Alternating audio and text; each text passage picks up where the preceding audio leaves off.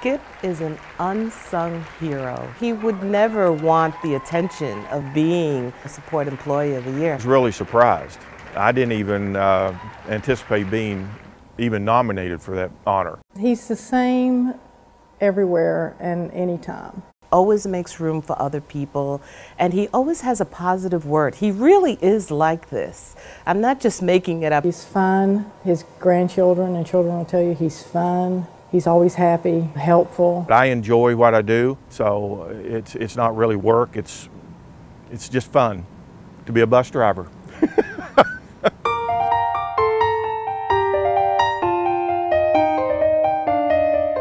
I work for McKinney-Vento under Jackie White. McKinney-Vento is a federal program that allows homeless students to be able to attend their home schools.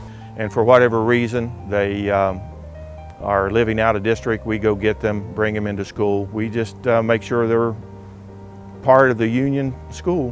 When those kids get on the bus, it's a safe world. It's Skip's world, you know, and it's a safe world. He takes them to where they gotta go, their school or where they're living. He follows them. Sometimes they move from hotel to hotel, motel to motel, and there he is. And when I tell the parents, Skip will be here, they're like, oh, good, Skip.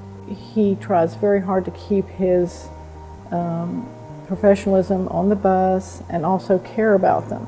And he's very attentive to them. I like to think that I have a part in getting them to take the opportunity to continue their education, and that's all we can do is provide for them. And he has a long run, and he doesn't like for them to be on the bus as long as they have to be, but that's just how it is because he goes a long way to take these kids home.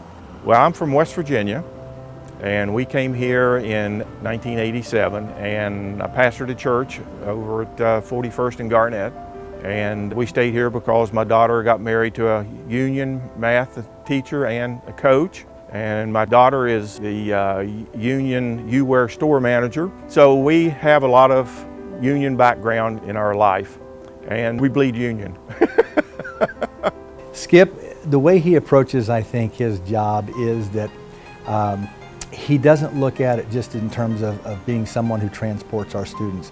He knows the importance of transporting these kids and giving them a great experience from the time he picks them up in the mornings until the time he drops them off, because he really, I think, understands the bigger picture and why it is we all work in our respective positions, and understands that the work that he does is absolutely vital to ultimately our goal of 100% graduation college and career ready.